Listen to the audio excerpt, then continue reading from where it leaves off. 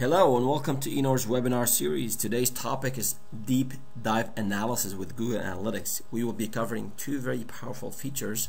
One is called secondary dimensions and one is called pivoting.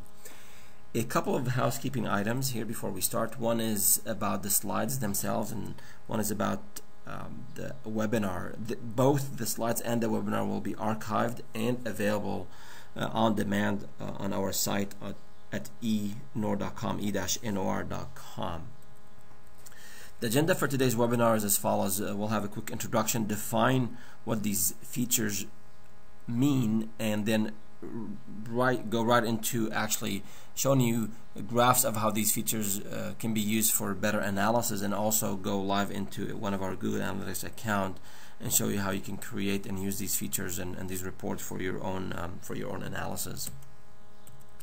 And this slide is from our marketing team. Just sort of to give you a quick background about Enor. We are a Google Analytics authorized consulting firm. We're also a Google Urchin reseller, and we are a Google AdWords qualified company, among other things.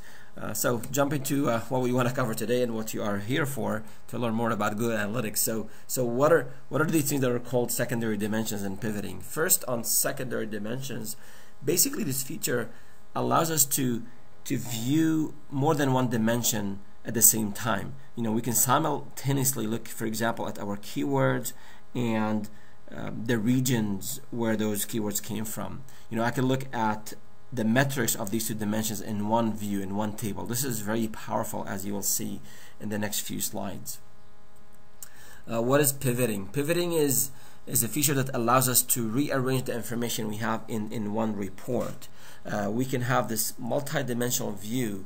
I can compare trends. I can look at how my keywords, based on their traffic sources, as well as, for example, whether you know, the region where those keywords or that traffic originated from, all in one view, all in one table. So when I'm reviewing my reports, when I'm trying to find trends or find issues or find what's performing on my site, I can easily find those trends and act on them, as opposed to maybe having to go through few reports and try to export things to a spreadsheet and try to do things manually. So you'll see the power of these two features here in the next few slides, and hopefully again you can use that to your advantage and to make your site better. So looking at secondary dimensions first, you'll see this snapshot of a report. You know, say we're looking at our landing pages.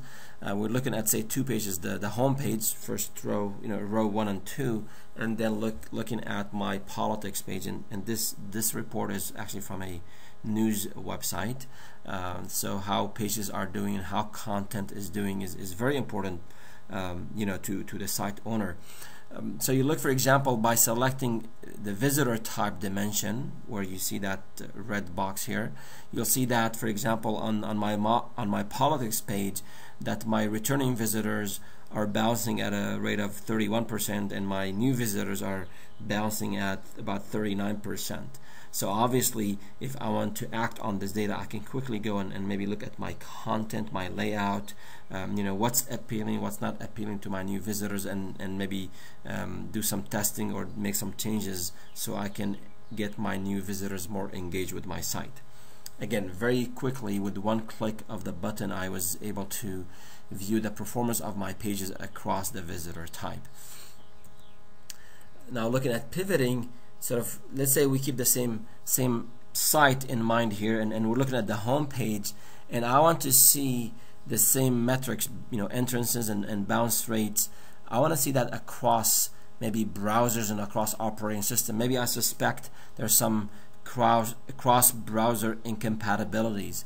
So by selecting the pivoting view from the Google Analytics report, and in the drop down selecting operating system, all of a sudden here, with again a couple of clicks, I have my home page, you know, rows 1 through 4, and then in the second column I see the different browsers, you know, i.e. Firefox, Chrome, and Safari, and then I pivoted this against the operating systems, and then the report here shows the first two, for example, Windows and Macintosh, and I can immediately see what's performing maybe what's not performing, or at least I can see some spots that require further investigation. So right here I can see that my bounce rate, I guess the highest bounce rate here is on Firefox on Macintosh, on a Mac. So that goes right into my web design team, and maybe we schedule a meeting and try to figure out why the bounce rate is so high there.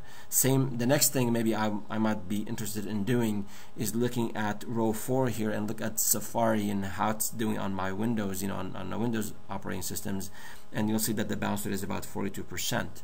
Again, if I want to do something, if I have some time, if I want to prioritize or help my web design team prioritize some troubleshooting, some site improvements, I can have some ideas on where to start. And that's really the benefit of these two powerful features, secondary dimensions and pivoting.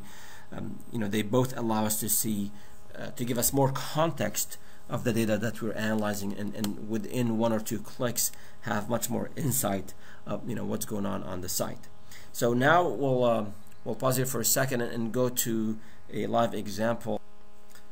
So we'll demonstrate here the new pivoting feature, and basically what you'll do is you'll go on the right hand side here of the different views, your table view, your pie chart view, the different views, and then you click on the last one here to the right on pivot, and once you click on it, you'll notice that there is a new row that with the drop down here it says pivot by.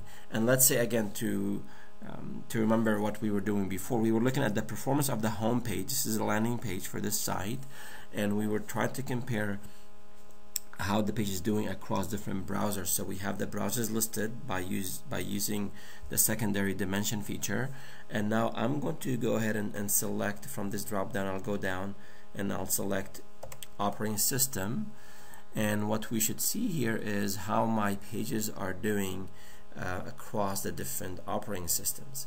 Again, this drop down you can select, you can pivot by any number of dimensions, and to kind of make sense of the data now, let me just go back and remind you what we've done. At the beginning we selected the content report, we selected the landing pages, and this is the home page for this one site. Then we selected the browser from the secondary dimension, so now we see how the page is doing across these different browsers. And maybe browsers I wasn't aware of, I wasn't aware that people are coming to my site maybe using the Chrome, and I need to go and work with my web design team to improve maybe the performance on Chrome or otherwise. And then you can go in here and see, for example, the different operating systems listed: Windows, Macintosh, Linux, and etc. Now here's another thing we can do, and I want to see not only entrances, I want to see bounce rate, so I select that, and in the same report we'll see how these the pages and the browsers and their bounce rates across the different operating systems. And I'll show you here as we move the screen. You'll see a lot of insight right here, all in one report. I'm looking at the home page, my browsers, my entrances, my bounce rates, and I can spot things very, very easily. I mean, this information was available or is available in Google Analytics through other reports, but you would have to run really a number of reports, maybe export things to a spreadsheet, do some pivoting of your own, create pivot tables and whatnot. But it's right here, snapshot, and you'll see that Firefox, my home page on Firefox on Macs is where I need to spend a bit more time, because I have probably the highest bounce rate of this group. And second, maybe I need to look at my Safari, the bounce rate. My Safari on Windows, maybe something, the layout, maybe the code wasn't done right, or maybe there's something out there that is obviously not giving my users who are using Firefox on a Mac or Safari on Windows the experience that they should be getting. So that's really what we wanted to demonstrate here, is the ability to use secondary dimensions and pivoting to give you insight and much more context on the fly. A very, very powerful tool, very powerful features that will help us spend less time reporting and more time analyzing and taking actions to improve our sites.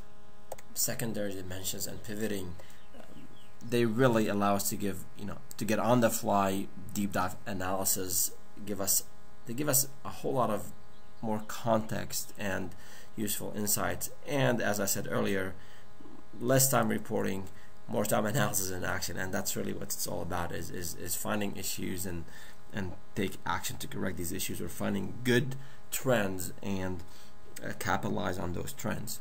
I hope you found this information helpful, and if you have any more questions, you can contact us at Enor at 408-988-0003 or info@e-nor.com, and we look forward to seeing you at our next webinar. Thank you. Bye.